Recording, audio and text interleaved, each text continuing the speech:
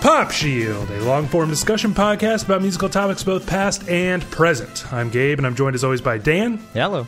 And Darren. Hello. So whenever we're trying to decide on an episode topic, we usually look for some kind of justification, no matter how flimsy, whether that's something in the news, an anniversary, or even just a listener email. And by the way, you can email us at popshieldpod@gmail.com if you have any good topic ideas. Well, this week, we actually came up with a handful of reasons to talk about Joy Division. Not only is the 40th anniversary of lead singer Ian Curtis's death coming up next month, but Darren admitted that Joy Division has never really clicked for him. So we thought it would be fun to try to fix that. Meanwhile, I spent so much time listening to Joy Division in high school that I was worried they wouldn't really do it for me anymore. And to top it all off, they have a song called Isolation that really speaks to our current coronavirus moment, I think. For reasons we'll get into in a minute, we made the controversial decision to focus specifically on the band's second and last LP, Closer, from 1980. But we've also got the unique opportunity to reassess Joy Division's frankly stunning legacy from the perspective of both seasoned veterans and a relative newcomer. Now, before we dive into the album, I think we should address the decision I just alluded to. Dan, what do you think about introducing Darren to Joy Division through Closer instead of Unknown Pleasures? For my money, Closer is definitely superior, but maybe you can also talk a little bit about your previous opinions on these two albums. I mean, it just seems when a band like this, they've only got two records, really, and they're both like classics. It just sort of feels wrong to start with the second one, and it's like you definitely have to listen to both of them. So it's like weird to start with the second one, but I mean, they're both like such classics that I think if it's going to click for you, either one will be fine. Yeah, I think that, Closer was the one that I started with. And so it definitely did it for me. To give a little bit of the background on my personal history, it's like Joy Division was definitely like one of the bands of my high school years. Like listen to them obsessively, maybe almost more than anybody else. I was actually thinking, it's funny because like as I was listening, these memories were coming back, and it was just funny how, like, I went to an Interpol show. This is like one of like the first couple concerts I'd ever been to, because it was hard to get your parents to drive you all the way to Orlando to see a concert. But I get out of the concert. There's like a Virgin mega store like right nearby, and we're waiting to get picked up. This was at like downtown Disney, it used to be called. And I'm just reading like these different music magazines. I see one that has Interpol on the cover, and it says something about like, are they just Joy Division ripoffs? And I was like, who the fuck is Joy Division? So I started reading about it, and I get like so caught up, and we'll talk about it, but like in the mythology behind them and their backstory and everything, I like had to get it. And I just thought it was funny because I went and looked, and all they had was Closer, and the jewel case was cracked, but I still had to have it. And then I picked up another album I had been wanting to check out, Velvet Underground and Nico. Like, what a day. That's a day. You know what I mean? Yeah. The same That's day. insane. I'm like experiencing Joy Division and Velvet Underground at the same time. Anyway, I but I assume replicate that. No, I mean, when is that ever going to happen again? But yeah, so Dan, basically you're in agreement, right? That like Joy Division was like really central to your upbringing, listen to them thousands and thousands of times. Oh yeah, of course. I don't have like such a good story. I really don't even remember exactly when or where I heard them. But yeah, I mean that was just something you just become obsessed with like in high school, up through college, and I mean even to this day, I would call myself a huge fan. I've read books about them, everything I get my hands on. I've any live thing, whatever. I've heard it, seen all those movies, all that stuff. Yeah.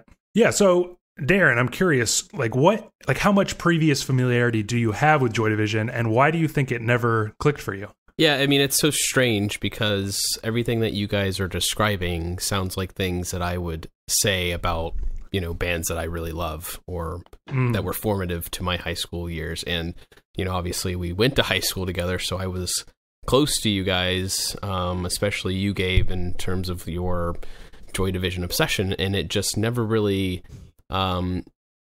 clicked with me. I do recall, we were in a band, obviously. I remember you playing the bass line from Isolation quite a bit. Yeah.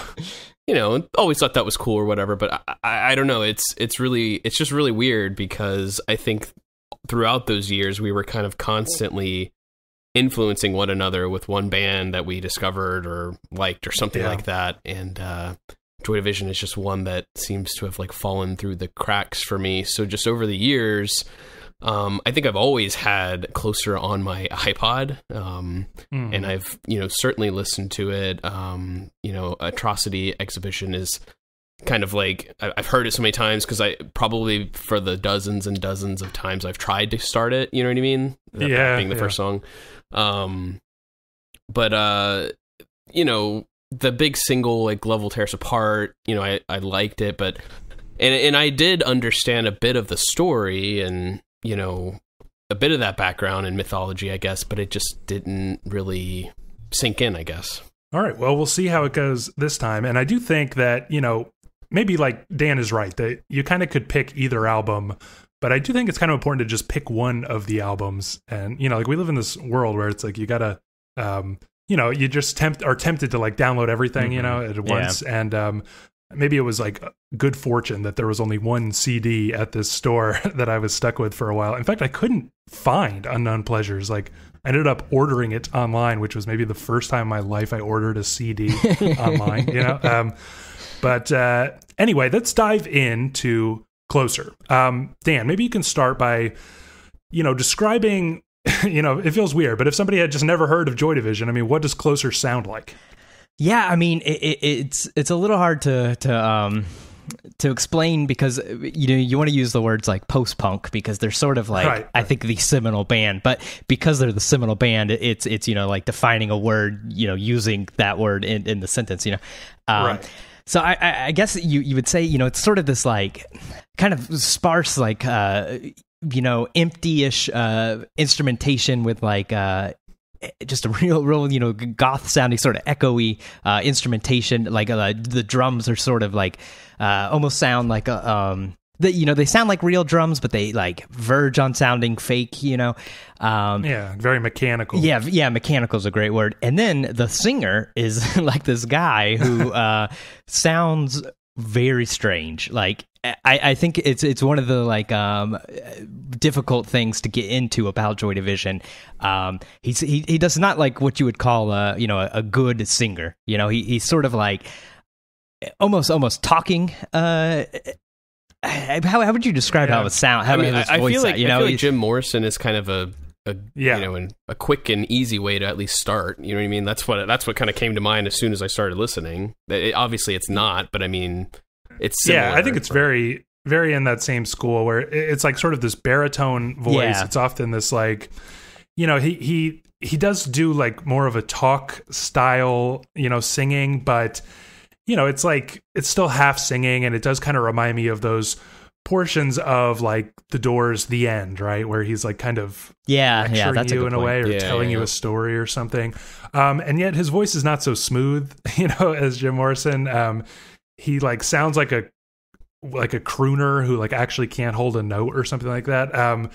But it, we'll talk more about it, but it's got like kind of a jagged like imperfection quality that really suits the music. You mentioned how everything is quite sparse, and it feels like nothing is really gelling together. You've just got these kind of like jagged, like off-kilter rhythms and kind of like, weird, like jerky bass lines and stuff. It doesn't sound like they did a million takes till they got the bass line perfectly right, like the guitar is kind of screeching somewhere, like kind of in a distant way. And just everything sounds like it's barely hanging together, like, just like about to fall apart. But what would you add? How would you describe this album, Darren?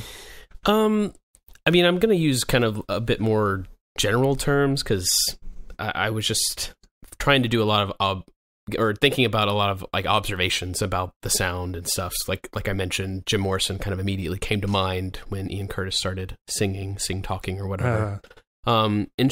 Instrumentation wise, like I just, it sounds very like kind of like clean, like, I guess like a lot of like treble, you know what I mean? Like it just doesn't, there are like moments of, bassiness, I guess. It just sounds, you mentioned mechanical, like I like that, like almost tin canny, you know what I mean? Like that, that's kind of what I get that. It is true because like the bass is often playing very high, right? And it, it's like the bass line is usually where almost all the melody is coming from. Sometimes the only melody is like the bass line, and so it's usually playing quite high and like very prominent in the mix. And you usually have these kind of like the drums are more like dull thuds than like booming John Bonham or something like that. And then there's like you both mentioned it, but so much empty space in the mix, which I want to focus on more in a second. But it's like the most trebly tin can style guitars, like the shittiest amp you could ever imagine, right? And then nothing in the middle, and then basically like toms, bass, and a baritone singer, all in the lower register. You know what I mean? So it like makes, and then you've got a lot of use of delay and stuff, which really makes you, pay attention to the empty space in the mix. And you know what I mean, Darren? Like you're just like so aware of like all of the emptiness here. Yes. And when you mention like the effects, like if there's like an echo or something, it's so clear to hear that echo because there's like enough space for it to be heard. You know what I mean? Like there's really nothing that's like filling it. I can almost imagine the band either like on stage or in the studio playing and the space between them. You know what I mean? Like it just doesn't, it's hard to describe. Like it gives me a visual, but kind of like what you were suggesting makes sense. I don't know how to put it to and words, I think what's weird is that, and again, we're doing, you would just sort of say like post-punk, but there's a problem with defining them as post-punk, like you said, Dan, because they are almost like inventing this style in a lot of ways, or very much innovating it. But, if you were describing this like in 1979, 1980, you would describe it maybe as like punk played very slow or something like that. Like, you know what I mean, Dan? Do you still hear it as punk music? Yeah, I mean, definitely. I mean, like you said, with there's like a bit of a jaggedness to it. Like it's just sort of hanging on. It doesn't sound like professional and polished. It still has that like punk edge, and I think Ian's voice, like I said, he's not like what you would classify as like a good singer. And that that's a very like punk thing to just have like a guy that like. It feels like it's like these words and stuff are just things like he needs to get out, and like it's not that like he's not Frank Sinatra or some shit. Yeah. There's like kind of that urgency, that amateurism. I think that it's interesting because it never really like clicked with me until this week. And I should mention that I hadn't really revisited this in like a very long time, to be honest. And we'll talk about why in a minute, but.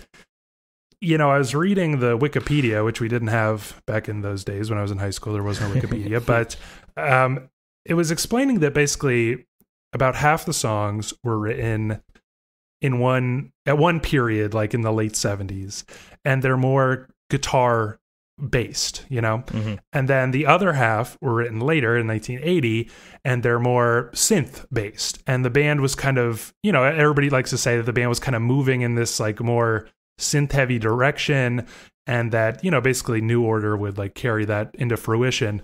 And of course it's fun to think about what Joy Division would have been if Ian Curtis hadn't died, but I think we could start to break it down in that way, right? Because we talk about it as jagged and punkish and everything, and yet there are some songs that are like very, would you describe them as lush, especially some of these last songs, like very elegiac and like very they just sound like grand and dark, like like a brooding opera or something like that. You know what I mean? Yeah, I mean, on those songs, like the synthesizer becomes more prominent, more use. And so, I mean, anytime like the synthesizer, I think fills more space, like in the mix and everything. And has that big kind of quality to it. So yeah, I don't think it's not like so obvious where like the album doesn't seem cohesive or anything. It still sounds like one band and an album. But I mean, I think there's definitely like a shift that you can tell between certain tracks. Yeah, what do you think about that, Darren? Do you hear it as like two different styles?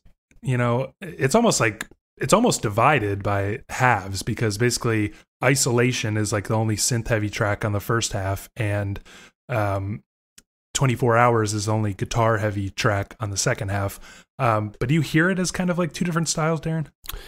I mean, when we talk about it like this, yes, but just upon listening, like I didn't feel like there was like such a huge shift that my attention was suddenly drawn into like, well, where did the guitar go? You know what I mean? And that might be because, you know, I didn't necessarily find the guitar all that interesting. So when it goes away, you know, I think of it more of like I'm kind of digging a change of pace. You know what I mean? Like, I liked the introduction of the synth, and I liked more of it in the second half of the album. So yeah, I mean, when you put it on paper, yes, it sounds like two different things, but I mean, like Dan said, I still think it's fairly cohesive. I think the overall mood is still pretty much, you know, good, you know, or the same throughout. You know what I mean?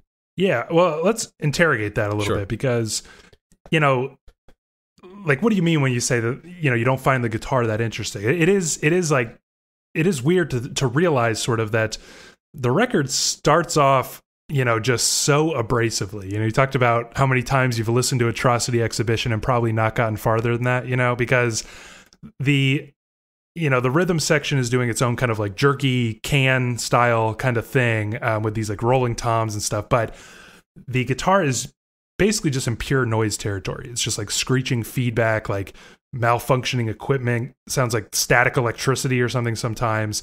And you kind of get several songs in the first half that are like that. And then it kind of, it sort of feels maybe like a nice transition, how it sort of smoothly turns into more like lush synth sounds. But, you know, maybe I answered it for you, but why do you dislike those guitar sounds, Darren? Well, you know, I try to give this a lot of thought because, you know, I know that the effort here was to, you know, for me to admit that it was a blunder and then admit that it was like an amazing album.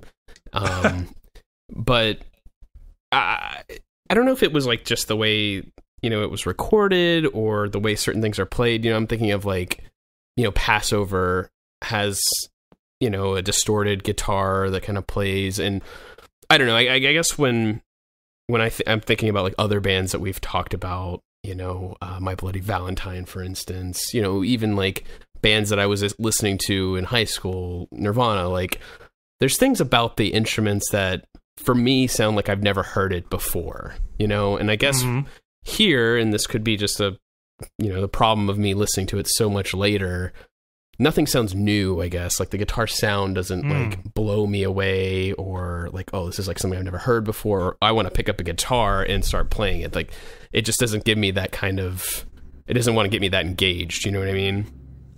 Interesting. I mean, what do you think about that, Dan? Because I guess, you know, I can understand that. And this is gonna, as we'll talk about, like it's gonna become like one of the like most copied things or most influential things, like, you know, in all of music. And yet, you know, so on one hand, I agree. Like when I hear like the screeching guitars, you know, I can imagine that sounding like very novel in 1980. But, you know, now it's like nothing new. And yet I think there are instrumental aspects to this album that still sound surprising, you know, or new. Is it the same for you? I mean, I get what Darren says about, like, it doesn't really, like, make you want to pick up the guitar and learn to play the songs, you know? Like, I understand that part. And I guess I get that, like, if you came to this later, that maybe it doesn't sound novel because, you know, it's been copied so much. You know, I mean, because those like really noisy guitar sounds, especially like that opening, you know, part of Atrocity Exhibition, I think like really sort of grabbed me when I was younger and everything, because this was maybe one of the first times I had heard like a guitar that wasn't just like, you know, something like Nirvana. You know, I mean, I had listened to Nirvana like before this, you know, something like Endless Nameless or something that's like real noise. You know, it's a different sort of like, you know, that's like a reckless, like, you know, rocking out kind of noise, where this is just like industrial sort of sounds. And I think this is like probably the first like, you know, industrial type sounding record I had ever heard. You know, so that like really grabbed me. But I think like the the drums here sound like really awesome, and like I play the drums, and I've always like loved the drums on this record. Like they do sort of make me, like Atrocity Expedition's like super fun to play. Like they do grab me and make me want to play those songs. And just the sound of the drums, like how like you said earlier, like they don't have this like big booming bottom kind of sound. They like sound weird and tinny and like flat, where like they almost sound synthetic but not quite, and that's like super interesting to me, I think. Yeah, I mean, for me it's like the arrangements are still like mind-boggling, because like Atrocity Exhibition, like what the fuck is that? You know what I mean? Like that's not even a song. It's just like think about the structure of that thing. It's like just these rolling toms, the quote unquote chorus, like the only hook of the song is, if you don't count the tom roll, it's like when the little snare hits are added to the tom roll. You know what I mean? Like that's the most catchy thing that happens in the song. You've got that. You've got like sort of these like, and then he like he sings the chorus, which is like, this is the way, step inside. And then it crescendos in just the screeches come back. You know what I mean? Like that's all the song is. There's almost no musicality to the song whatsoever. I think about other parts like Passover, during the entire verse, like, because the hook, quote unquote, is like a bass line that's like, do, do, do, do. Doom, doom, doo, doo, that's it. And then during the verse, the bass isn't even playing. It's just like hitting palm mute notes, like clunk, clunk, clunk, clunk, clunk, clunk, and no bass, no nothing, but like this little beat and these occasional electronic like doom, doom, like that's it. That's the whole fucking song. And Colony, right, is so start, stop, and stuttery with like these random rolls. I'm like, what are they doing? You know what I'm saying, Darren? Like, does that impress you even if you don't find it so pleasant to listen to? Somewhat. I feel like for me to engage with it the way you are so engaged with it, I feel like it has to be interesting to listen to, musically too. You know what I mean? Like I can appreciate exactly what you just described, but I don't feel I feel so like lamed like why isn't it working for me? But like you know what I mean, like when you're just like everybody loves this one thing and you just can't seem to get it, or you don't feel moved by it at all. It's just really tough, like and it's not like I just hated it or wanted to turn it off. It never felt that way. I just don't feel particularly moved. Everything just kind of felt okay, like that's all right. Do you think that maybe that has to do with like the mood of the record? I mean the mood of the band in general, it being like such a like depressive. I mean besides the lyrics, like even just like the music sounds like sure, because like I mean I almost wonder like what if I never heard Nirvana? You know what I mean? What if I just started listening to Nirvana now in my 30s? Like would I be blown away? Maybe not. Maybe it would just be very similar to this, like where it's like, okay, I've this is fine. I don't get it. I don't get why everyone's obsessed with it. Like I kind of worry with this band in general that maybe I just missed the boat. You know what I mean? Yeah, interesting. I mean, yeah, that is something I want to talk. I mean, I want to get into the lyrics in a minute, but it's like, I just, for me, it's like I just kept coming back to these arrangements. I'm thinking of like The Eternal, which is like it's just almost one note the entire song. You've got the little piano line on top of it, but the bass is just playing one note the whole time. Or like, Decades. The end of Decades is like so grand and just feels like such a momentous occasion because it's the first time that they're like changing chords in almost the whole freaking album. You know what I mean? Like when the bass line starts descending, as like the, over the outro and everything, it's like the most melodic thing here. And, to me, it's like, I can't help but appreciate the, the strangeness of that, like the inventiveness of that. I think it still sounds very inventive and, pretty daring. But another thing I wanted to ask though, and maybe you can answer this, Dan, is like, they're so clearly inspired by, let's say like Bowie's Berlin period, right? Mm-hmm. And you can tell that they're sort of like gesturing toward these pretty like sophisticated soundscapes, like the kind you find on the second half of Low and Heroes by David Bowie. and yet there's like an amateurishness to their music, which we talked about. And it just feels sometimes like a band, like in a garage that can only afford like shitty Casios from thrift stores trying to make, Brian Eno music. Do you like, you know what I mean? Because sometimes I'm just like, how is this atmospheric at all? It's just like you think about like the synths and stuff on Decades, just like it's just like the shittiest, tinniest sounding thing. Do you don't understand what I'm getting at? Like, how is it possible that the music sounds so like atmospheric and interesting in an ambient sense when it simultaneously sounds so primitive? I think like a lot of the like ambience of it comes from like what's missing, like we said, there's not much like middle. There's really like even the low end is not like, fully there. The low end is almost the middle, and there's almost no low end. And so I don't know. It just has like this strange, I don't know, like mood about like the music, like completely forget like the what words he's saying. I mean, his voice in and of itself like contributes to it, but I think just like it feels like depression, like it's just like sort of empty and like downtrodden sort of feeling, and just these like sort of like painful kind of noises. I don't mean painful and like as it's not like a bad record to listen to. It's just like like the screeching guitar. It's not like what normally is considered like a pleasant sound. But yeah, I think you're right. Like you can see like there is some sort of like Berlin kind of trilogy thing like they're going for here, but yeah, they don't have that like $1 million studio budget that that Bowie had and stuff, and I mean they're definitely inspired by it. I'm sure this. Ian was listening to one of those records, The Idiot by Iggy Pop, when he killed himself. Right. Yeah, and I mean I think it's like a good description of the sound, which is like if a band with like the shittiest equipment and no money tried to recreate like the second half of Low, or something. Like you hear that amateurism. And also on something else you mentioned, it does sort of seem like, his singing, Ian Curtis, it's like, he sounds like not that into it or something. You know what I mean? Like he sounds like drugged or like it's like that or something. It's like that depression kind of thing. Like, you can't enjoy the things that you enjoy.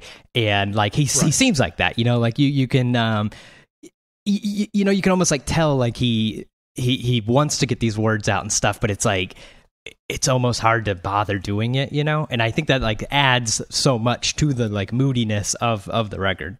Yeah, so I mean, what do you think about that, Darren? Did you find this album like crushingly depressing, like hard to listen to for that reason? Not really. I mean, certainly not in the way that you feel when you listen to like Mount Eerie. You know what I mean? But I think that it was pretty clear without even having to like read into the lyrics or even knowing much about Ian Curtis and his suicide that it's a dark record. Like the color, I think black really comes to mind throughout. A lot of shadows, like his voice is very eerie sounding, I think actually this whole album kind of sounds eerie, like a black and white old school like horror movie almost. And I think that says a lot without even having to like read the lyrics specifically. Like I think if you can sort of evoke that sort of mood and that sort of imagery just from the music and the sound of your voice, I mean, I think that it says a lot once you read into his death and a bit more into the band. Like I think it adds more to the album as a whole, but without all of that, I think it definitely kind of achieves this sort of like spooky sort of mood, I guess. Maybe not spooky, but definitely like very moody, brooding, very haunting. Yeah. I mean, so I think this is like a fundamental question with Joy Division, which is like, how much the backstory plays into things. And, I guess like the short version, maybe you can tell me what I'm missing, Dan, is like like what appealed to me when I was in high school, right? Like these epic backstories really got me when I was in high school. But just that he's basically he kills himself at 23 years old, which is like unbelievable. Crazy. When I was in high school, I was like, well, he was pretty old. But, he lived a full life. So basically he's like suffering from epilepsy that he like develops like during his time as a band. And he's like, basically it's like being, performing on stage and stuff is like actually triggering his seizures and things like that. Very miserable for him and very embarrassing for him. He's simultaneously in a marriage with a daughter, but having an affair. And so his marriage is like constantly falling apart. And he seems to just in general have like this kind of paranoia and guilt and stuff going on. And so basically he commits suicide and this album comes out like a month or two later. And ever since, it's tempting to just read every single line as like declaring his intent to commit suicide. You think about things like the album title, Closer, has this double meaning with closer, right? The Eternal, he's like literally describing like watching his own funeral. It's like hard to argue that that's not what it's about. And yet usually, 9 times out of 10, it's a mistake to read that much like autobiography into things. Like people say, oh, if you listen to like the Unplugged album, like Kurt knew he was going to commit suicide. Like, I'm not so sure about that. Right. Yeah. But, is this different, Dan? Like, is it helpful or actually kind of a problem to read so much of his life into this album? Yeah. It's like so hard not to, because I feel like, when the band was like actually, around, they weren't that famous. They were, most people didn't know about them unless you were in the area or whatever. And so it's like sort of almost everybody who like knows these records like got into them after that mythology had been, established and everything. So it's like few people like really know it without that mythology. I mean, I don't think I ever knew it without knowing that he had killed himself and stuff. So it's hard not to read into it. I mean, I look, Atrocity Exhibition is like based on like some book that I've never read. So like, but then also, I know people always say that like it's like him talking about himself, like you mentioned like him having epilepsy, and it's like, for entertainment they watch his body twist behind his eyes. He says, I still exist, like that. That's like somebody, he would have these fits on stage and people would cheer because I guess we should also mention that he like when he wasn't having epileptic fits, he has this very strange dance that he does. And so like people like when he would have these fits, like people would just sort of think it was like this dance, ramping up, I guess, and until he would collapse or whatever. And so like if you believe that it's just about this book that he's read, then you are like reading too much into it when you look at the epilepsy thing. But also, I mean, this is something like you said, like with Unplugged, like with Kurt Cobain. I agree with you. I don't think that like, people, he was planning his own funeral and all this stuff. Like, I don't believe all that. But I mean, Ian seems like a much more of a like deeply depressed like person. He has a lot of things like going very badly in his life. I mean, the band is poor at this point. His marriage is falling apart. He's like afraid of losing his daughter. He's got this this epilepsy. It's like affecting like the band. Like basically the doctor like tells him like he cannot tour like hit and stuff. Like him staying up late and like doing all this activity and stuff is like causing the epilepsy to get worse and everything. So it's I feel like there's no way that that's not like crept into his lyrics somehow. But I mean, I feel like the only way you could ever actually know is for him to say it, and we don't have that. Well, it's like the lyrics are cryptic enough that you can read every line this way. But what were you going to say, Darren? Yeah, I just had a question because like I'm obviously much more familiar with Kurt Cobain's story, and there already sounds like some similarities. But there's something that I'm curious about, Dan, that maybe you can answer between Ian and Kurt here. Kurt, for what it's worth, through his depression and drug problems and everything, he also wrote supposedly, right, on was it on the suicide note or something about like better to burn out than to fade away. This like implication that like he understood he was a rock star and he was huge and he didn't want to suddenly like fail. You know what I mean? Like he'd want to be a failure. So it's almost like he understood that like dying would somehow create a legend out of Nirvana in himself. Yeah, I don't Does Ian think have that same sort of thought? No, I don't think so. I don't remember if there's a suicide note or if it's ever been released, if there is. But it's definitely like basically what happened is like Ian's wife, Deborah, like she was finally done with him and was kicking him out. And so he went home. And if I'm getting this right, I haven't read these books in years. So this is off the top of my head. So don't at me, but like, you know, so he's going to the house ostensibly to like get his belongings and stuff and leave, but what he does is he goes in and he kills himself, and she finds him later that day or the next day, whatever it is. So you know, it's much more like literally just his personal life was like so shitty, you know, with his depression that it caused him to kill himself. You know, there's none of this like, oh, I want to be a hero or martyr, you know, kind of stuff that gets applied to Kurt. I don't think that any of that really applies. And as far as I know, I don't think Ian was like on drugs or anything. Well, yeah, I mean, I was you know, I was reading, like, following along with the lyrics on like genius.com, you know, and there's like a line on the song Heart and Soul where he says, "Existence, well, what does it matter? I exist on the best terms I can. The past is now part of my future. The present is well out of hand." You know, and they kind of glossed it as like him thinking about, you know, like basically his legacy or something like that. Like just the way his past is going to become all that's ever known about him, or, you know, stuff like that. And I can get that in sort of like maybe it's a stretch, right, to connect it to his thoughts about his like musical legacy or something like that. But, you know, I do think there's sometimes like this, not like martyrdom to his art or something, you know, as explicitly as with Kurt, but something about like, you know, everything would be better or something, like if I did this, you know, there's those aspects. I think the big thing is like Kurt was already very famous when he did it.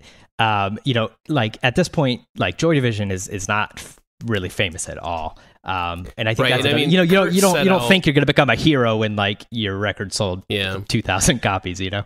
Yeah. Kurt was like more or less on top of the world, you know. Exactly. And he had originally set out to be a rock star. He had already accomplished that basically, and then made that decision. So, yeah, I think that's a key difference. And before we move on from Nirvana, a trivia fact I learned: Courtney Love claimed that she lost her virginity to the song "Colony" off of this record. So, the more you know. But I just have this feeling, I had this feeling all week, that it's like a bit of a shame. Like, I agree that it's impossible to separate the backstory from this album, but it's just like a bit of a shame that it hangs so much over the entire experience. Because if he hadn't, like, you know, if he hadn't committed suicide, it would probably just be like an amazing record, the way that like The Cure's Pornography is, right? Like, if you told me, you know, like I didn't know better, and you were like, yeah, the guy who made Pornography like killed himself afterwards, I'd be like, well, I can hear that. But, you know, for him, it didn't go that route, right? And it's just like a cool as hell record. Like an incredible mood is created, and you know, and it would be the same here. And I try as hard as I can to listen to it in that way, because I just think it's like a little boring. It's like a little bit of a dead end to just like read every line that way. You know, sometimes he is like just sort of creating stories and images and narratives and stuff. And, you know, the music isn't like, you know, the band was not keyed in to what was going on with Ian. You know what I mean? It's not like they were like, we need to make the perfect music for his funeral. You know what I mean? With the Eternal. Right. Like, in fact, it's like the opposite. Like they, like, I read like Peter Hook wrote a book about his time in Joy Division, and like the whole thing is like they essentially like never paid attention to Ian's lyrics. You know, they were just like lyrics, and you know they didn't really even like realize he was depressed and stuff. You know, so really, yeah, it's like very far from the truth for the band. You know, they weren't planning that at all. Yeah. So it's like I would like recommend trying to, you know, maybe if that appeals to you, the whole mythos, sure, but like, you know how like when we were talking about the Doors on that previous episode, and it's like, you know, Jim Morrison is just kind of a dick, and it's like, forget about it, like just get into the record, you know what I mean? And I feel like it's helpful here. I wanted to ask you though, Darren, like, is it possible to enjoy this record or appreciate this record when you aren't like a moody teenager with a flair for drama? And if so, how? Yeah, I mean, I think that's my struggle, right? Coming into this and not being a moody teenager, I really found it difficult to connect, you know? And again, I keep talking about Nirvana because I think it's important to point out that, you know, the difference for me personally between these two bands is like just timing. It feels like, you know, I was a moody teenager when I was listening to moody Nirvana music.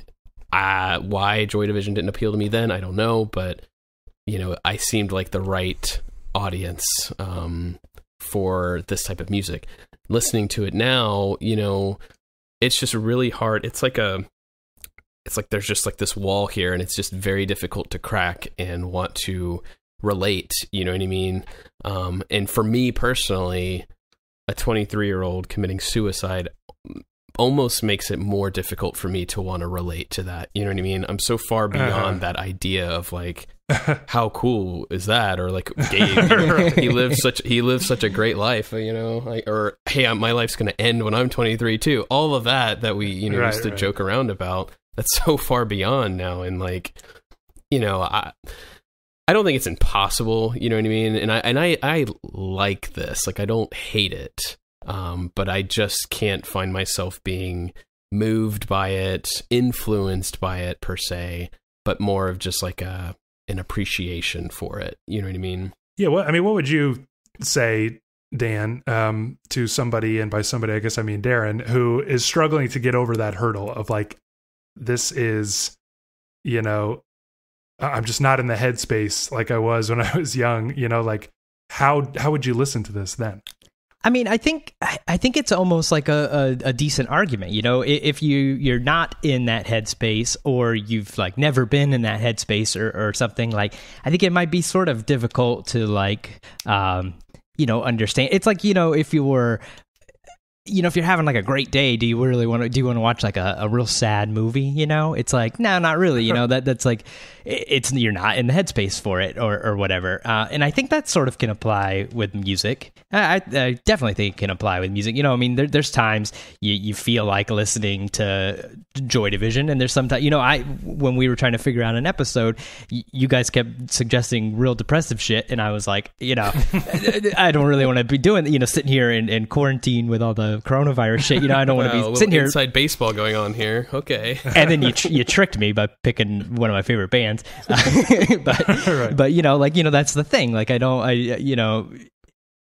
think the headspace like sort of does matter, and I think that is like a big reason why, like, you know, Darren has a problem getting into it. You know, I mean, it still holds up for me, like, as an adult. Like, I think one of the like nostalgia for it, and moody adult, so it works. I mean, I think nostalgia is really important. You know, when we had that definitely. Nirvana episode, you know, I was like loving it and enjoying it, but a lot of it had to do with the fact that it was like a nostalgia trip. That's what it was, you know? Yeah. And I mean, it's just weird, right? Because like, if you get into something at the right time, you can listen to it forever, because you can then like remember the headspace. Yes, but if you miss it, you know what I mean? It's like, yeah, exactly. You can never get it. And the other thing is, like, you know, like I said, like, this is sort of like the seminal post-punk like record. And so like this record, like, or I mean, this band like means so much to me because like, post-punk is like one of, if not my favorite genre of like music to discover and listen to and everything. So like,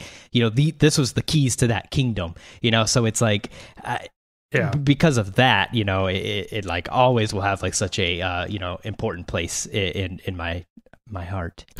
Yeah, heart and soul. I guess for me, it's like, for me, I have this kind of like, you know, I feel like this distant appreciation for it now. Like, I can sort of remember, you know, relating to the lyrics and stuff like that when I was younger. I can like remember it, but for the most part, I listen to this. You know, I was listening to it for the first time in a while, and it's like, I'm like kind of distantly, you know, just not like getting into the lyrics or digging them or whatever, but just like, you know, appreciating like the imagery and the poetry and stuff, trying to forget about the suicide and all the like grand mythology.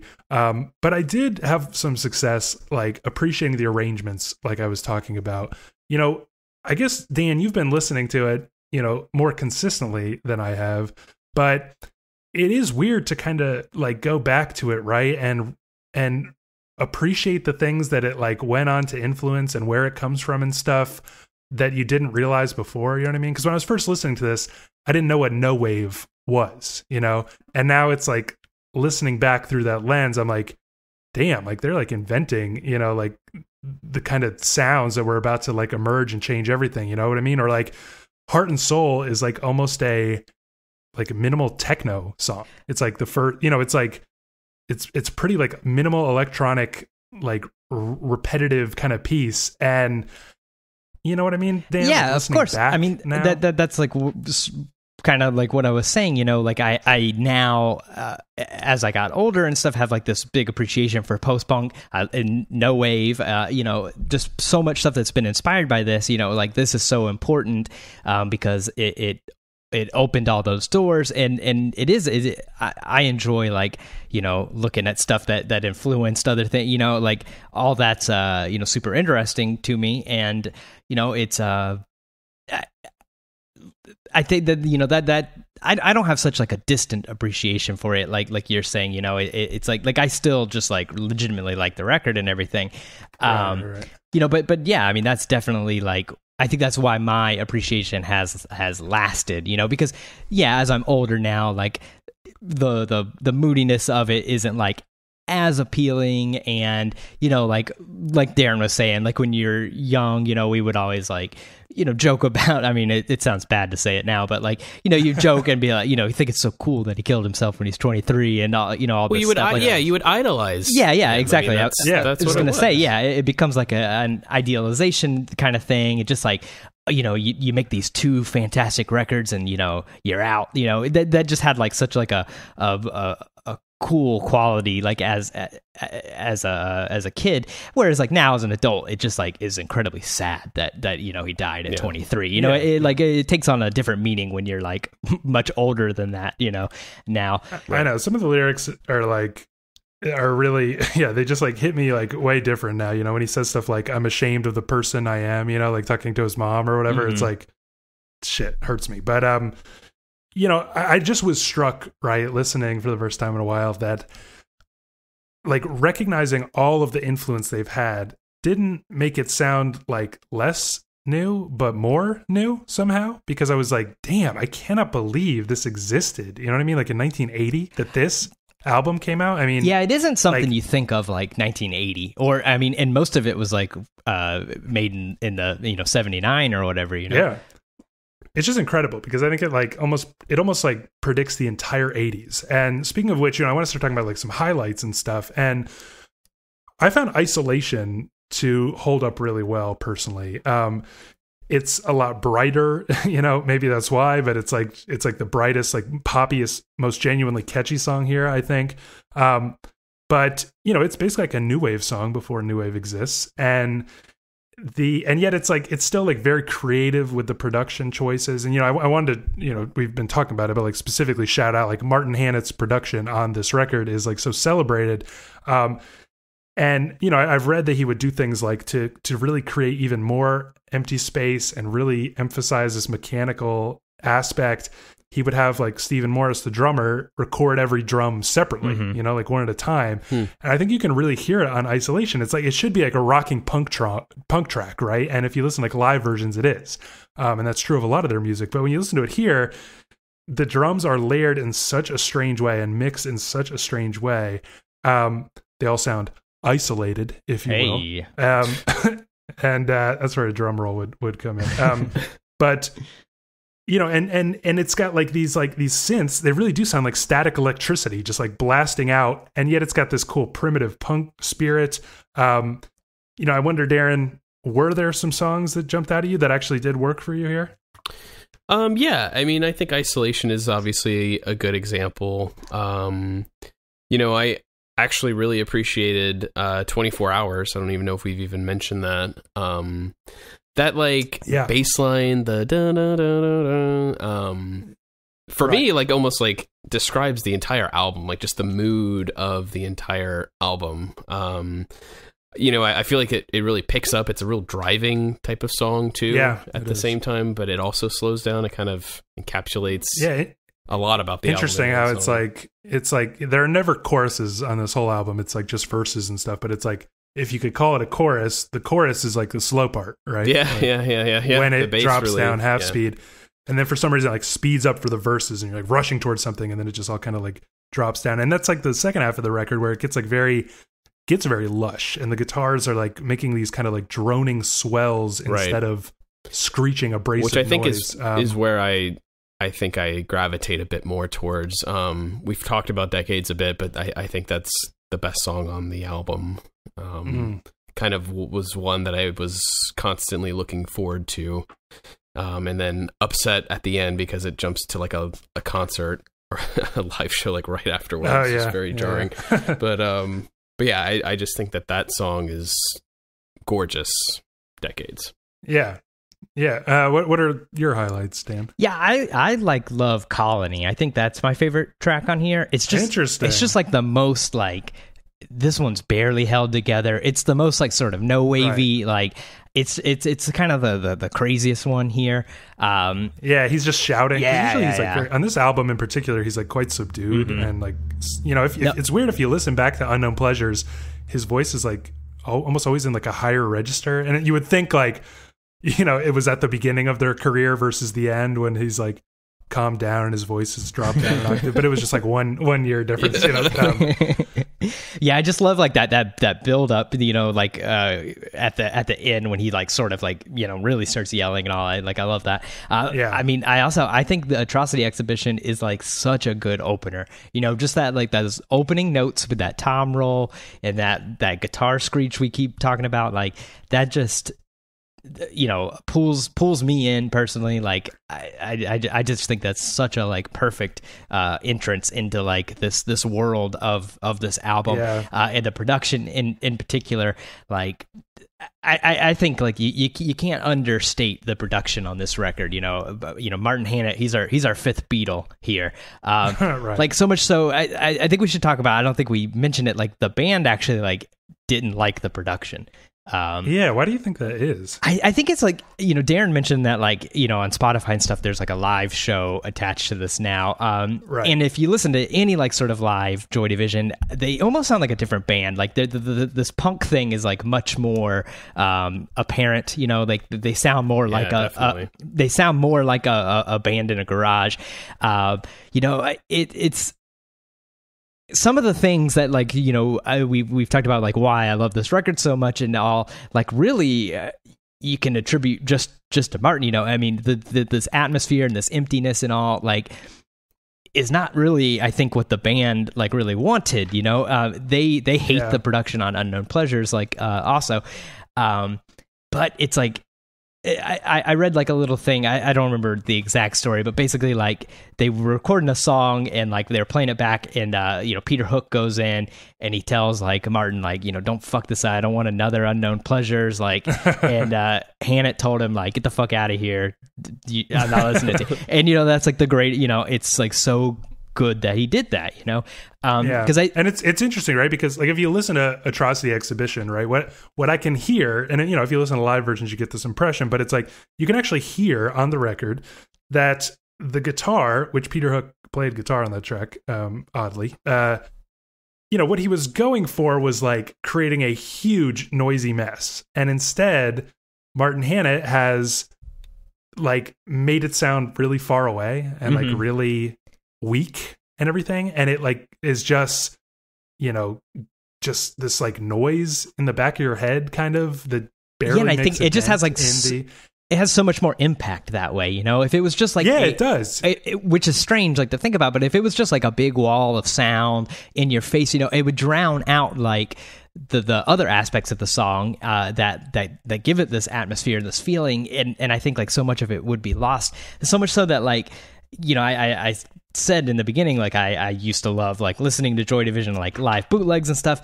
That's like something I honestly don't like recommend. Like they're really a much better studio band than a live band. if you want to hear, like, I think like what they would sound like if they produced it themselves or something, like on like that Substance collection, there's like those original Warsaw tracks when before they had changed their name to Joy Division, and they sound. I mean, Ian's voice sounds way different, but like just the music, like it sounds like a punk band, and I think like if they had stuck with that and like these like Unknown Pleasures and this record had like turned out that way, I think they would be like a band that like, it was a cool punk band you find, but whatever. They wouldn't have this like immense like following and love and everything that they get. They definitely, I don't think it would have like started this like, goth post-punk like sort of movement. No, because it like explodes everything because it just like, it's easy to lose appreciation of it now, but it just like radically upends like what rock is supposed to be. It like, to even call this rock feels weird because it's like like I said, the bass is like the central instrument, the bass and the drums are often like, they don't just keep a beat. They're like very stuttery and like strange. The bass is like playing the melody, like usually quite high. It's just like completely not what rock is supposed to do. And, it seems to draw on influences like, dub music. We talked about that a lot with Fishman's, where it's like very bass heavy and like more like empty space emphasizing, even draws on dance music and stuff like that. I mean, it's like, it just feels like this kind of stuff was unheard of at the time. And now it feels so natural to like jump between these genres and stuff, but it was really very inventive. I did want to mention, like, I just remember for some reason, like listening to this album, in high school and really struggling with the song Colony. I think it's like the hardest song here. But as I was in those days, I was basically like determined to make myself love it. So I would just listen to it like over and over and over again until I loved it. But it is like, it feels like Atrocity Exhibition's like little brother or something. And yet it's like even less of a song. I wonder, just out of curiosity, Darren, did you find Colony like pretty difficult, or were there other songs that were like, you just could not get into at all? Colony was one I wasn't really huge on. It kind of has like, I kept trying to think of like, what was it reminding me of? And I think it kind of reminds me of Nirvana's Bleach a little bit. My favorite kind of Nirvana record, by the way. Yeah, I mean, I think that makes a lot of sense. It's just got kind of that bit of that chug punk style or whatever, but the guitar also, on it just kind of the little like, well, melodies. It reminds me of like the guitar on Scentless Apprentice feels like taken directly from this album. You know what I mean? Like how screeching and like there it's like Kurt is deliberately trying to send like a fuck you to people who liked, Smells Like Teen Spirit or whatever. It's like just so, like remember learning that song, Scentless Apprentice, and playing it with our band, and it's like, of course. It's like, what is this guitar riff? It's just like, it's just like open. It's like the shittiest thing you could ever. Yeah, like it's like not even a written riff or anything. It's just like, it's pretty much just noise. And there's a lot of that on this album.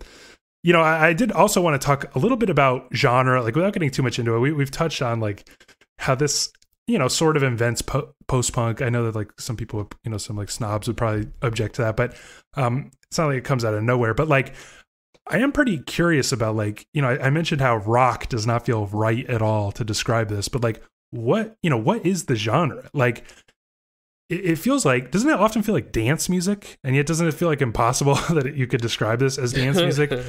Sometimes it's like there's sometimes no melody at all, and yet it's very catchy. Like I mentioned Isolation is like a pure pop song. Like what is this? I think it's...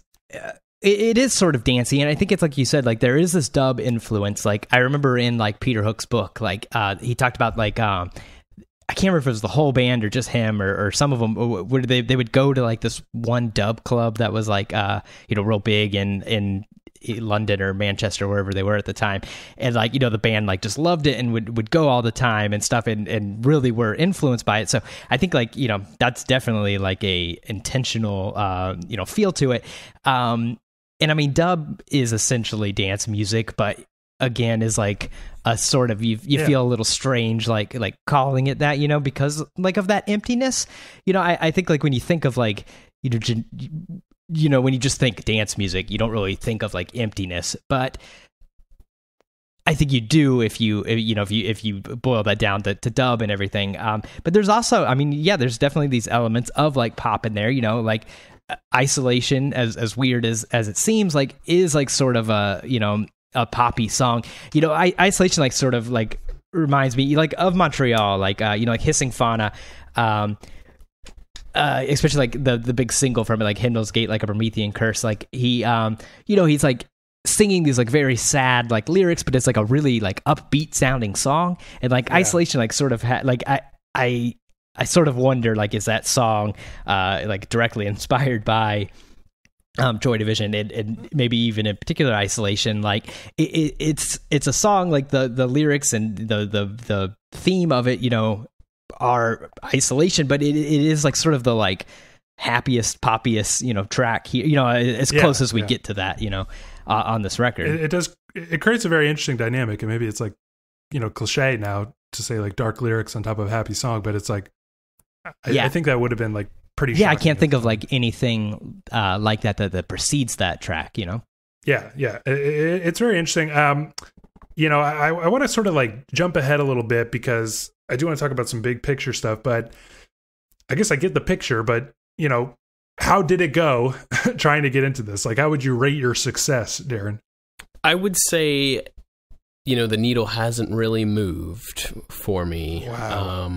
But again, I don't really come from a place where where I ever hated Joy Division. I just never really got into it. And at this point, I do feel like maybe the boat has sailed and I've missed whatever chance I may have had. And now I'm just kind of left with an appreciation, but certainly not, eager to want to listen to Unknown Pleasures or anything like that. Yeah, I mean, like I kind of said already, it's like it had been a long time since I had listened to this, and I did worry that like it would just be intolerable, like just completely like brooding and just moody, and that I wouldn't get anything out of it. And like I said, I found like the music side of things like really impressive, in a way. But I wonder, Dan, do you think in retrospect we should have made him listen to like Unknown Pleasures or even Substance, the singles kind of collection? Not Substance. I obviously like there's really good songs on there, but it's not like a collective, piece of art. You have all those Warsaw demos, which are really like, unless you're like a big fan, you don't like really like need to hear those or anything, but yeah. I don't think he would have done any better with Unknown Pleasures. I think honestly, like, the ship has sort of sailed. Like I think if you've not like if you've missed the headspace of it, I think it would be difficult to like in your 30s like discover that and I think you can appreciate it, which it seems like Darren does. Like you said, he doesn't think it's a bad record. It's just not like something that's moving him. And I think that's sort of like what you're gonna get if you come into it this late. So really, that doesn't like really shock me or surprise me. And I don't think that Unknown Pleasures would have been any more or really even any less successful. Yeah, and I do want to like mention that like I'm not trying to suggest that like with my extra years or there's some sort of maturity level that I've reached, because I could certainly see people with different lives getting into this headspace in their mid-20s, 30s, 40s, whatever. Like it just depends on who you are, the sort of, life you've lived and stuff, and what moves you. Moody music doesn't really move me anymore unless it's something that I used to listen to and I get nostalgic about it. That's pretty much it, Yeah. Yeah, I mean, one thing I forgot to ask, actually, which is like on the topic of moodiness, I did find re-listening now that like my favorite thing about this album was like the trio of songs at the end, where it's basically like 3 closing songs, like 24 Hours, The Eternal, and Decades. Like each one tops the last in epic closing trackness. And, I found now that like it was a little bit like too bleak, that as much as I love the arrangements and everything, I think they're like absolutely brilliant what they're doing with their very limited equipment and, and everything. Did you guys have that same experience? Did you find that like it was like a little much at the end there? A little bit, I think I mentioned that I was like looking forward to Decades as I was getting through the end of the album, and that was largely because through the Eternal, I was kind of like, all right, am I at Decades yet? Like, when is Decades coming up? This is when I wasn't really paying attention to the tracks or anything, but just kind of recognizing things as I went along. So 24 hours, like you're absolutely right. Those last 3 tracks really set you into a pretty long, 16 minutes, maybe more of just dread. Yeah. You know what I mean? Yeah. I think I really love 24 Hours. I mentioned that, and I really love Decades, but the middle piece, the Eternal, I think is a bit much. Yeah, I mean, can you at least admit, Dan, that it's a little too bleak maybe there? Yeah, I mean, if there's going to be any, it doesn't really bother me, but I think if there's going to be any, thing you can point at and say, like, we're getting a little too goth here, that trio would be it. Yeah. Yeah. Well, I want to start talking about like the band as a whole and their legacy, which I think is really interesting. But, I did have some thoughts like, what if we should have done Unknown Pleasures? What if we should have done Substance even? Because, the thing that you mentioned that's really, one of the most fun things about Joy Division is when they are mixing the kind of like dance music, the like, happier, poppier sounding thing with like the very bleakness of the lyrics, and even the production sounds like sterile and like dead inside, but the like mixture is very, very cool. And I do think you get a lot more of that on like Unknown Pleasures and Substance. And there's something like there's something fun and exciting about that, like I think about like when we would go to like this club, shout out the Castle, where they would have these kind of like, what would they call it? Like New Wave Night or something? Yeah, it was called Poppin' New Wave Night. And like, it was 2 floors, and the top one was like pop music, and then bottom outside was new wavy kind of thing. But their definition of new wave was goth shit, and they would, play Joy Division and all that. Yeah, but I remember like it was like shockingly fun as hell. It was. So, I think that was on Thursday nights, and I went every Thursday for a couple years. But like dancing to like something like Love Will Tear Us Apart or something, like I never. Oh yeah, they would play that every week. Yeah, definitely. It was really, really fun, honestly.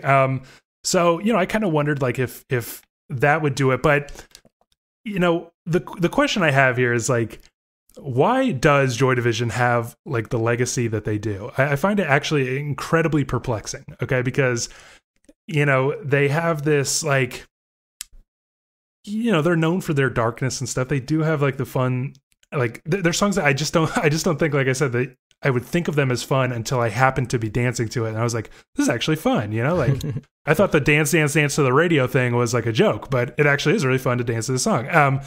Like, why are they so well known? They don't have like radio hits, really. You know what I mean? Is it because New Order got so famous? Is it like because of that, like people discovered, Joy Division?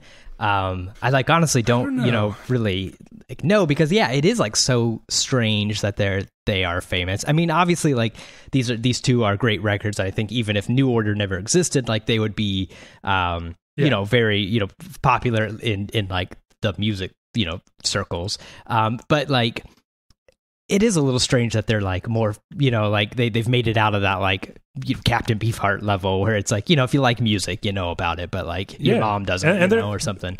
And they're like a rite of passage band, like for everybody that gets seriously into music, except for Darren, who decided to skip it.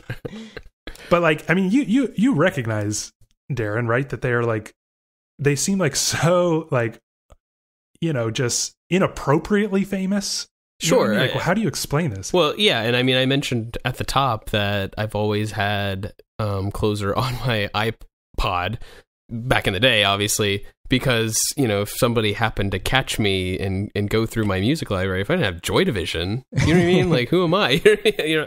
That's the perception, right? Similar to like the Smiths, Nirvana, whatever. Like, there are definitely like these like pillars in music that you feel like you just and that's why I've just kind of always felt like I gotta try it, and now I consider it a blunder, and it's too bad, but how or why, I mean, I don't know. I think it is a bit unfortunate based on what you were sort of saying, Gabe, but I do think that Ian Curtis's suicide has, a lot to do with this sort of fame. You know what I mean? I think that it draws a lot of attention to people who listen to music. I think having a short but really, incredible, just 2 albums, what a career. Yeah. I think draws a lot of attention as well historically. You know what I mean? Yeah. They have no way to like tarnish that, basically. Yeah. I mean, they're like one of those rare bands that has just basically 2 perfect albums, and then you also literally have to get all the singles. Like you just have to, because it's an incomplete picture. And the Smiths are that way too, where it's like, yeah, exactly. They inspire this like obsessiveness. You got to get everything, and it's not overwhelming to do so. So I think that's a big part of it. I mean, I think that maybe, can I propose the idea? I wonder what you guys think. Like, is it sometimes just random? Like, basically for somebody like me, when I was in, 9th grade or whatever, when I got this album, it was like the most experimental thing I had ever heard. Right. Mm-hmm. And I still find it pretty inventive, and pretty crazy that it even exists. And it's still, even though like it inspired so much, and like post-punk became like really a defining genre of like what we would call indie music or whatever, it still kind of sounds like nothing else. Like, it's just like, if something sounds like this, it's quote sounds like Joy Division. That's why I saw on the cover of like that magazine that like, is Interpol just a Joy Division ripoff? So it's just like, my question is, does the world just randomly, like, does society just pick like a random pretty experimental band to make like everybody's first experimental band? Could it have been somebody else? Like, could it have been Gang of Four that is in this spot or something? Could it have been Wire? Are you saying Joy Division is an industry plant? I mean, I think, I think like, I joke about the industry plant thing. You don't mean like, somebody decided like, we're going to make Joy Division the one. Like, I think just like the zeitgeist, like sort of just for whatever reason, like, that's what I mean. It's a good, the records are good. But yeah, I mean, you could argue, I mean, I love Gang of Four. Like, I think Entertainment is like almost as great of a record as Unknown Pleasures or anything. But yeah, they're sort of like a band you discover, after you got into Joy Division or whatever, like, yeah, I mean, I guess it's just like, I mean, that's why I think like so much is because New Order like has huge hits, because like then, people, one, it's like easier to get someone to listen to it. You're like, hey, you should check this out. You like New Order. This is this used to be the band or whatever. But does anybody listen to New Order before Joy Division? Like who? I mean, I think you're thinking like people like us that are doing a music podcast. I think you're normal person. I don't think so. I think people like us are like everybody on Rate Your Music is people just like us. Yeah, no, exactly. But I mean, I'm talking about like the general populace. Like obviously, like all of those people went through probably Joy Division like at the same time that you and I did, Dan, and it led them on to all these interesting things. Yeah, because when you're a teenager, I don't think you get into like, like there's always this like sort of like stigma about like new wave kind of music at first, like people like associate with like Flock of Seagulls and stuff like that, but then when you discover like, oh, there's actually really good stuff like New Order, but I think it takes like a little bit to get past that like stigma. So for people like us and everything, I think it's much easier to find Joy Division first. I mean, like the reason like Joy Division is a band that like people that aren't that into music like still kind of know. I think like New Order has a lot to do with it because maybe it's easier to say like, oh, you have like an in when Blue Monday or whatever.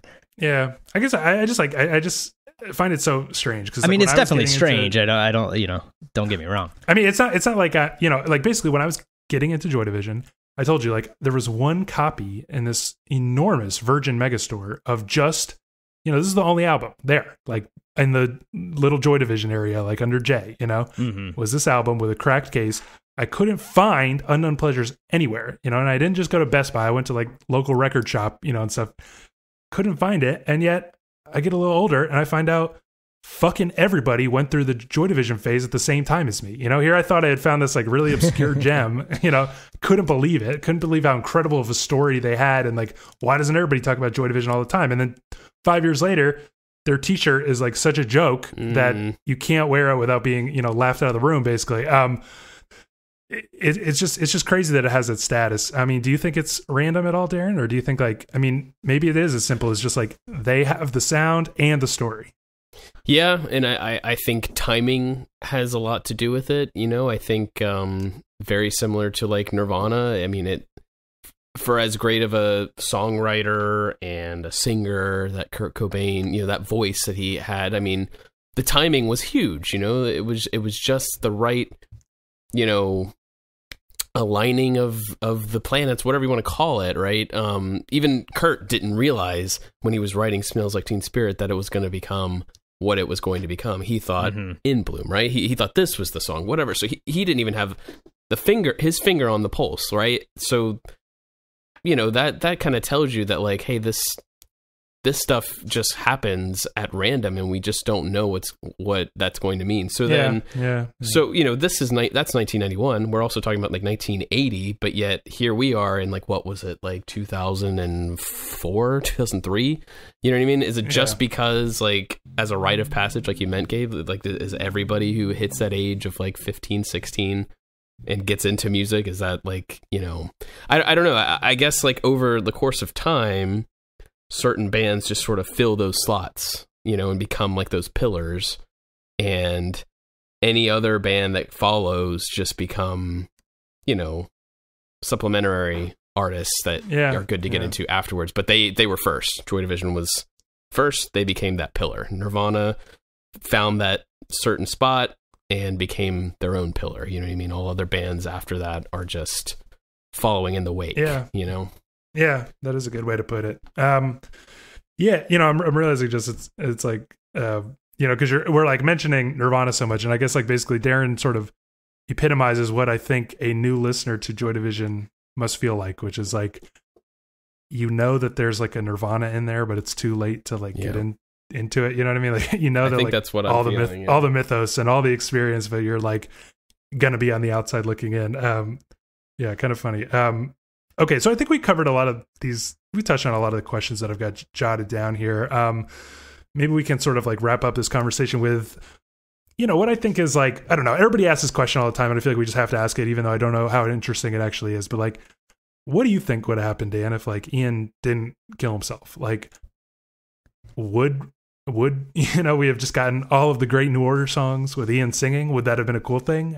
Would they have just stayed bleak and dark like the whole time? Like, what would have happened? Yeah, I mean, obviously, you know, we'll never know, but I think the one clue we sort of have is like the first New Order record, like Movement. You know, it's kind of different from New Order, like what they become.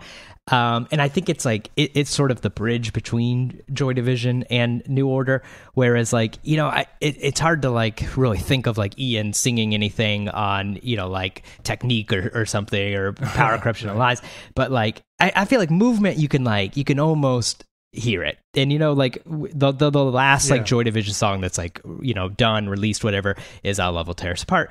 And you know, like Love Will Tear Us Apart, like sort of seems like the bridge between Closer and, you know, Movement. And then, you know, like and then like Movement is sort of, you know, like the bridge into the later thing. I think they would have, you know, sort of gone down that sort of synthy path, maybe not quite as like dancey as like New Order gets, but I think we would have like a Movement style New Order. It would have stuck there, and that would have probably been it. Huh. Well, I wonder, Darren, it just occurred to me, did New Order ever happen for you, or is that also a blunder?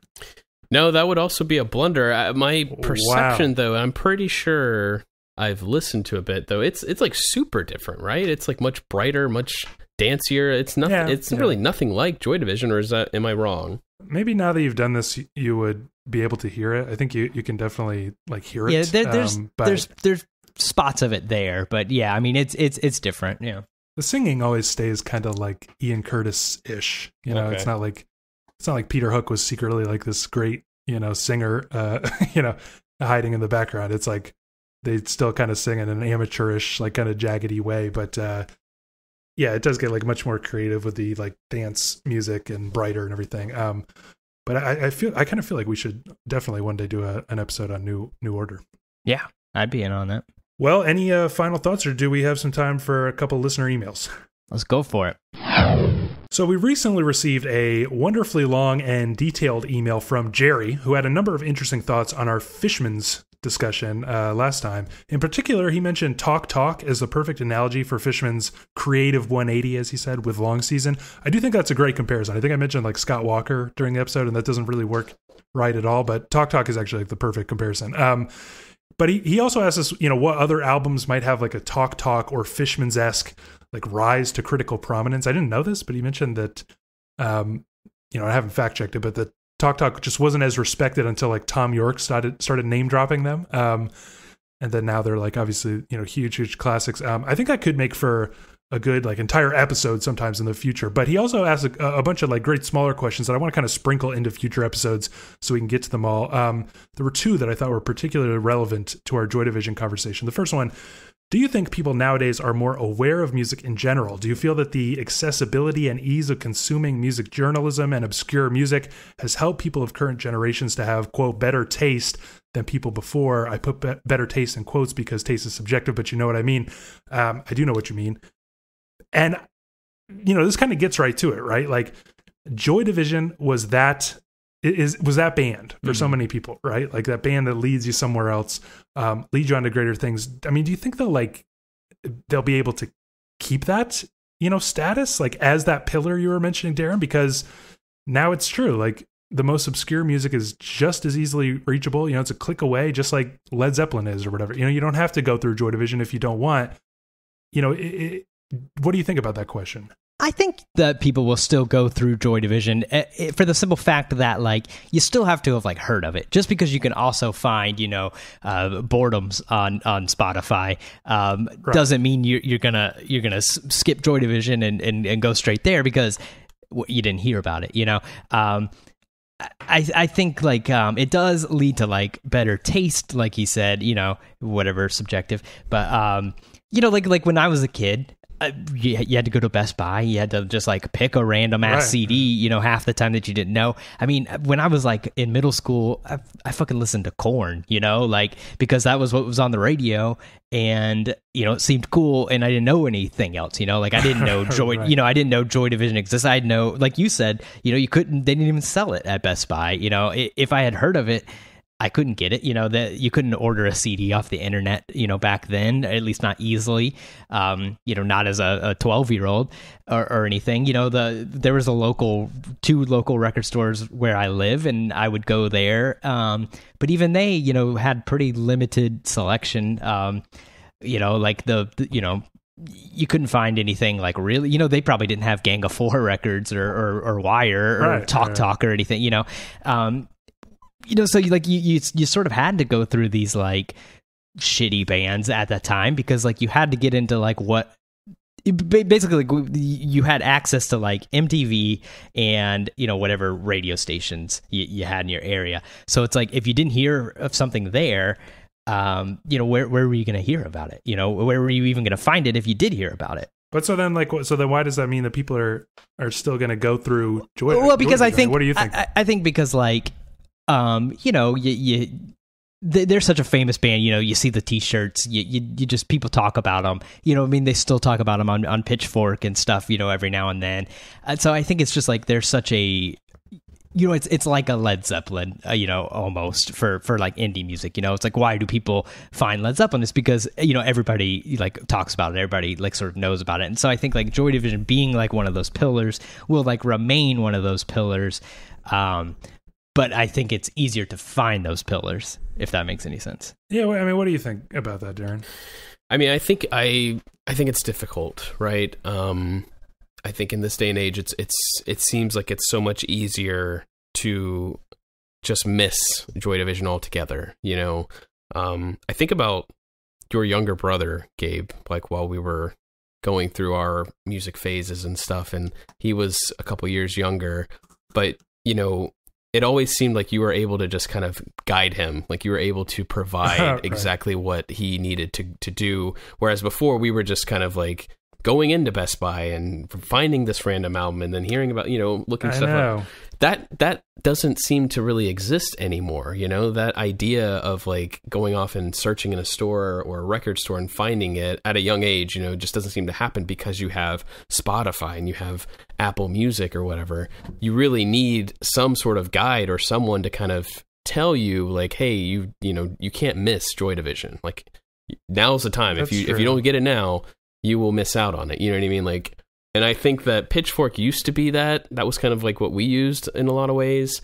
You know, I think Yeah. Rate Your Music still can be that for people. But again, like, I don't know. You know, you guys, I have an older son who's kind of getting closer and closer to the age where I was really getting into music and stuff. And like, I don't know his everyday friends or the cliques that are going on in school these days. I have no idea. But I do feel this perception of like, there's not a great deal of interest of like discovering great music of the past. It's like, what can I just immediately digest right now, you know, and that all my friends are listening to kind of stuff. You know what I mean?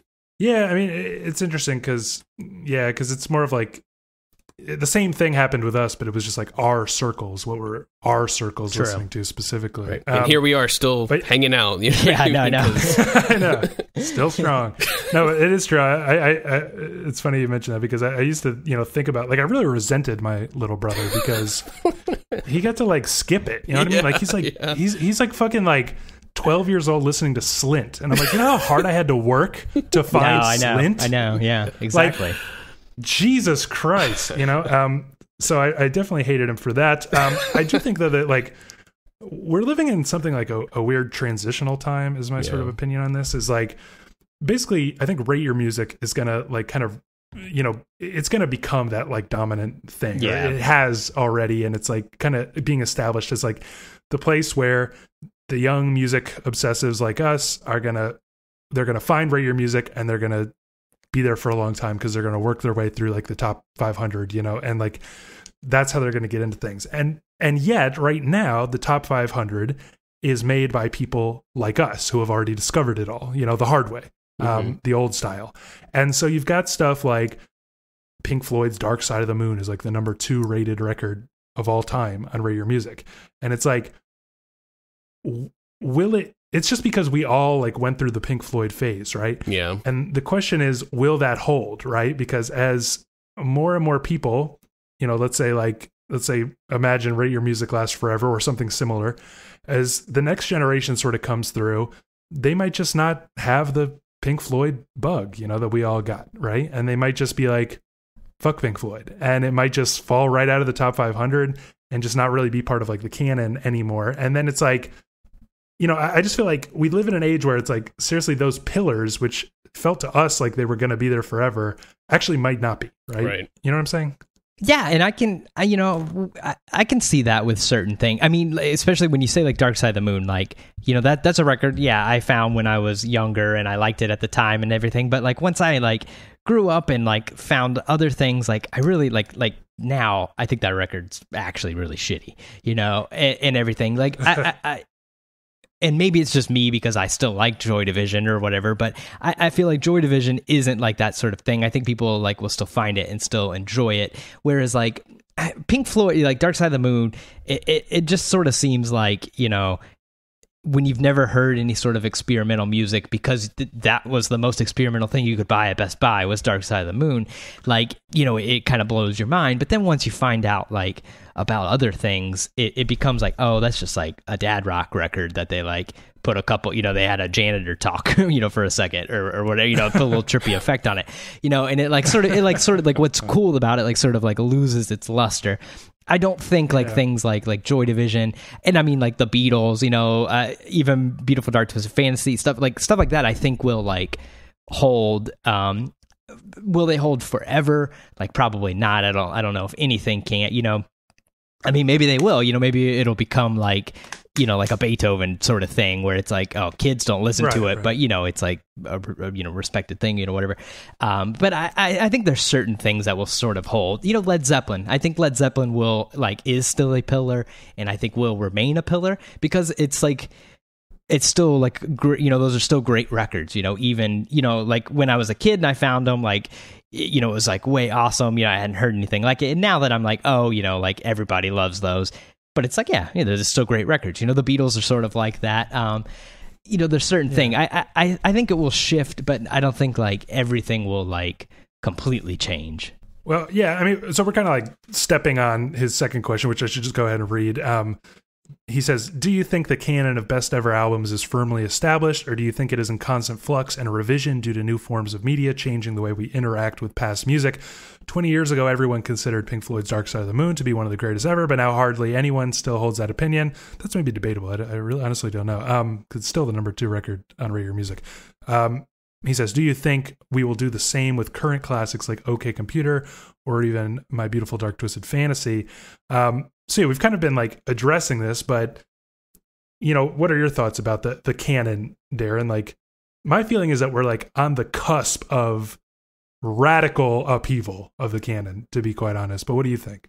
I mean, I think so. Everything that Dan described about Dark Side of the Moon, I mean, I agree in some ways that like, yes, it was an album that I was really, really into, but now I wouldn't even think to recommend it because I feel like there's so many other better records that somebody could get into, you know what I mean? And I think that that's a clear shift from, 15 years ago or whatever, right?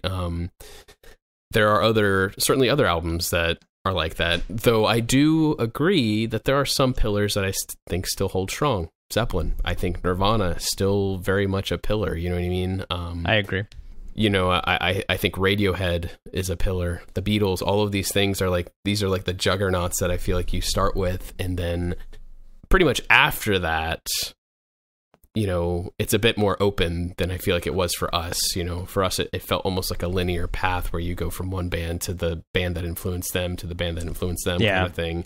Whereas now it's just a bit wider. So I do think that the canon is going to shift quite a bit, but I do expect to see some of these to still remain in place. Yeah, I guess I suspect that some of them will, but I mean, like in a broader sense, like even beyond questions of technology, it's like every generation like basically attacks the canon. When I was growing up, right, like Led Zeppelin, Pink Floyd, and stuff were like, really, really transformative for me.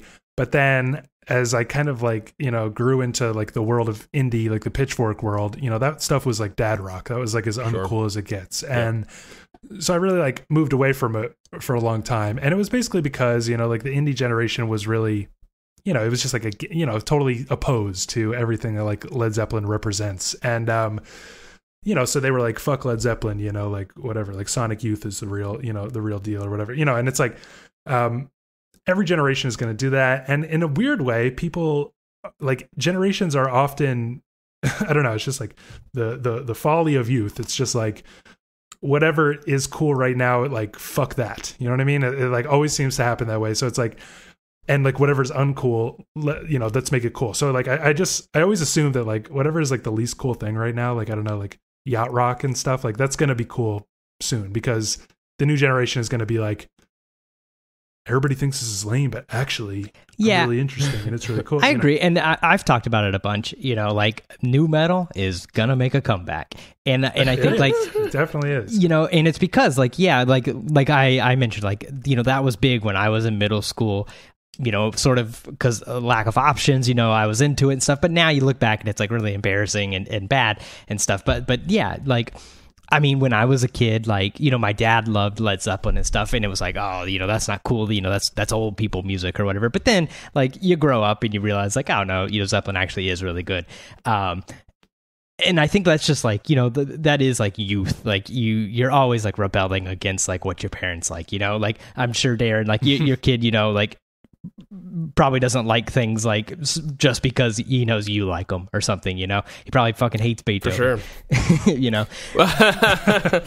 Yeah, I mean, Beethoven I think is a bit different just because it's it's so far out there, but like certainly like Nirvana has not been very moving. So then I've like, all right, well maybe Weezer is more more hip or whatever, but no, it's I don't know. Yeah, and you see, like, but it's, you know, when he's in his 20s or whatever, and it's not like, you know, because at his age and everything, like, it's a big part of it, like you sort of mentioned, is like, you know, what do your friends listen to, what's your like circle, because like there's a little bit of like, you know, you got to be cool by liking, you know, this thing. You know, there's a reason that like from a certain age, you know, almost everybody wears band t-shirts, you know. It's like because like it becomes like your identity, and like like that is how you're, you know, quote unquote cool. You know, when you get a little older, you know, 20 or so, like that doesn't really matter as much anymore, and you kind of just start liking whatever you fucking actually like, and you know, it's fine. And so, you know, at that point, you know, I think you know, he'll probably, yeah, I could see something like Weezer, you know, that could be like, you know, a Zeppelin from us being kids, or, you know, Neutral Milk Hotel, and, you know, plenty of things like that, you know, Joy Division even, you know, and stuff like, I could see that, like, you know, the yacht rock thing, because I agree with you, Gabe, like yacht rock is like a thing that like, you know, people you know, it always starts like ironically they like it, and then it just, the irony goes away. Yeah. But I don't think, you know, that's not going to hold. No one's going to be like, oh, fucking, you know, Kenny Loggins, actually, that is top 10 record of all time. Like, I don't, you know, that's sort of a fad type maybe thing, not, you know? Maybe not top 10 of all time. Yeah, maybe it's a fad. But, you know, it's just like, I think there are things that, like, they seem really secure now. And some things will pass into that realm. Like, I really just don't think, like, the Beatles are ever going to be dethroned or whatever. No, there's no way, yeah. But, you know, like Radiohead, right? Like, their place seems very secure, and yet I think that there will be a generation that will be like, fuck Radiohead, you know, just because. Yeah, like, I mean, yeah, exactly. Yeah. So, yeah, okay. So, I mean, honestly, I think some of this stuff could make for, like, an entire episode, and I think it's something we'll probably end up talking more about, but... yeah, it's got some other good questions that I think I want to try to get to on future episodes as well. So thanks again, Jerry, for writing. And remember, I guess you were about to say it, Dan, but write us more questions. popshieldpod@gmail.com. It's really fun. Yeah, well, thanks for fucking up my outro. And we'll see you next time. Right? Yeah. Well, you know it. Next episode, we don't know. If you like the show, help us out, subscribe, leave a 5-star review wherever you get it. Stay connected, Twitter, Facebook, Instagram, all that, @PopShieldPod, and we'll see you in 2 weeks. See ya. So long.